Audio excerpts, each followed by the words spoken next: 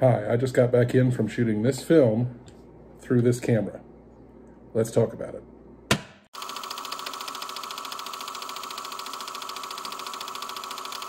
Hello and welcome to another episode of The Awkward Camera Enthusiast.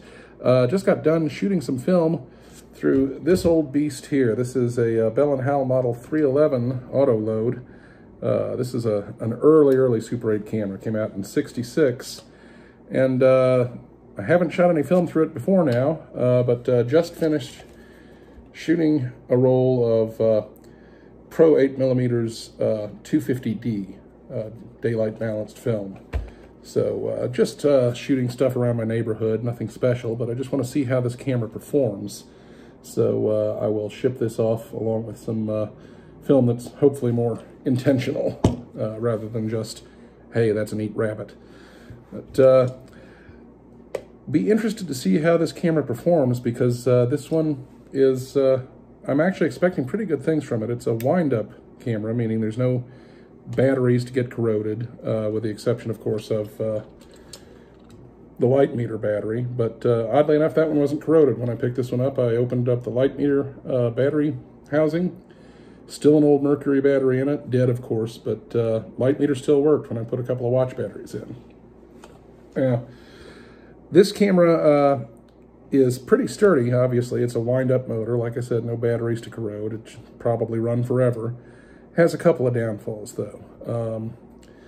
Couple of irritating little things that some of the later cameras took care of. This viewfinder, obviously, it's not a reflex viewfinder. You're not really seeing through the lens. You're seeing slightly above and to the left of it. So the framing in this will probably not be great because I'm not used to compensating for something like that.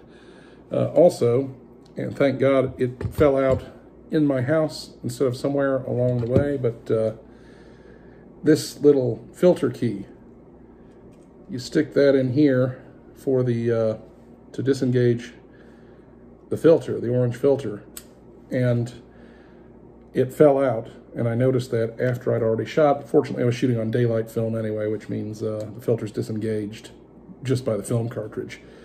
But this little doohickey is, that's how you disengage the filter, and that's real easy to lose. So that's a bit of a downfall to it. But that, and, you know, of course you have to stop and rewind your camera every so often. You'll be shooting something, and camera will just stop because it's wound down.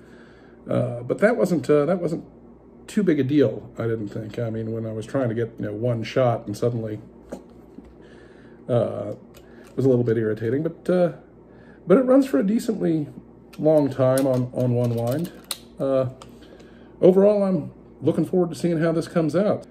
So what impresses me about this particular Bell & Howell is that it came with practically every piece of paper, possibly every piece of paper that whoever originally owned this got with it. Advertisements, the inspection tags from the factory, all still with this camera when I found it in a junk store. The manual, which is very helpful, not to have to sit here and figure out what this stuff does myself. Also, a little tips and tricks for filming for amateurs. Incidentally, this camera was made in 1966, so this little pamphlet does go out of its way to assure the reader that the camera is simple enough for mom to operate too. A woman operate a machine? Preposterous! Bring me my martini! Yeah, the 60s. The past was always worse, folks. The past was always worse. But they made some pretty cool cameras, and I'm looking forward to seeing what I get out of this one. That's all for today. Talk to you later.